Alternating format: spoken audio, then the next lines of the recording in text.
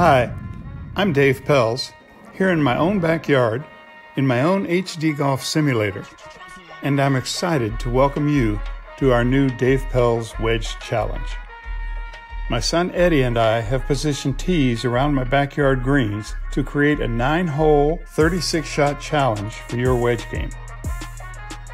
When you play a challenge, either alone or in competition with a few friends, you're going to have so much fun. And the best part is you'll continually improve your wedge game the more you play. Details and rules of scoring are to be found on your computer screen as you set up who will play and which scoring category, either amateur or pro, each player will compete in. Up to 4 players can compete in stroke play competition. In each 9-hole challenge round, you'll hit 36 shots, 1 to each of 3 or 4 or 5 flagstick positions on each hole. After every shot, our shot value scoring system will score the quality of that shot by measuring how well you executed it, that is, how close you hit it to the hole. Our shot value scoring system is not the same as scoring in normal golf, where every shot counts 1 stroke, no matter where the ball goes.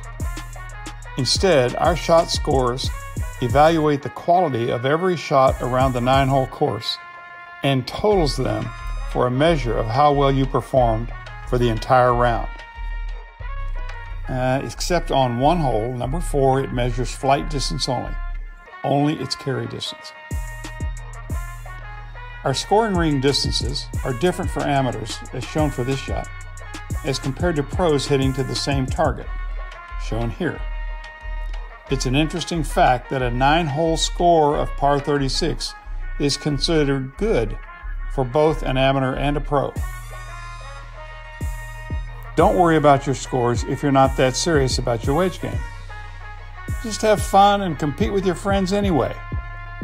Enjoy our new Pelz Wedge Challenge game, and I promise you'll shoot lower scores when you get out to the course. This is Dave Pelz, sending you the very best of my short game school teaching experiences, my dream backyard designs, and my new shot value scoring system, in hopes of a better wedge game for you. Please enjoy.